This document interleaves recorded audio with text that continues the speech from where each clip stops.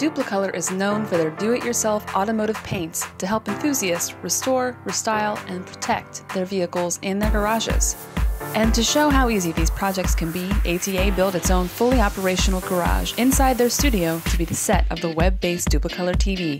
It would be their most ambitious project series yet, the complete overhaul of a 1969 International Scout. The truck, which had been left to an Iraq War veteran by her grandfather, sat neglected for nearly a decade. It would take every product in the line to bring the old Scout back to life.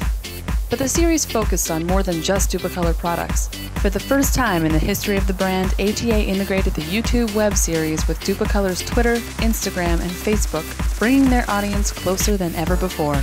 E-Blast to current subscribers kept fans aware of bi-weekly episodes, weekly teasers, and plenty of behind-the-scenes content. Plus, targeted Facebook posts engaged unsubscribed fans of the brand and drove them to the series playlist on YouTube. By the end of the restoration, the social integration of the Scout series had brought more than 400 Instagram followers, 3,575 Facebook fans, and over 700,000 views on YouTube. After 13 episodes, it was time for the live reveal. ATA loaded up the '69 Scout from the Dupli-Color TV set inside their studio and shipped it off to Las Vegas, home of the largest aftermarket show in the world.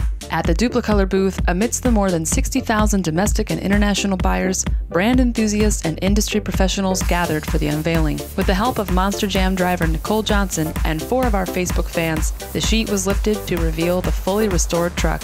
But we didn't stop there.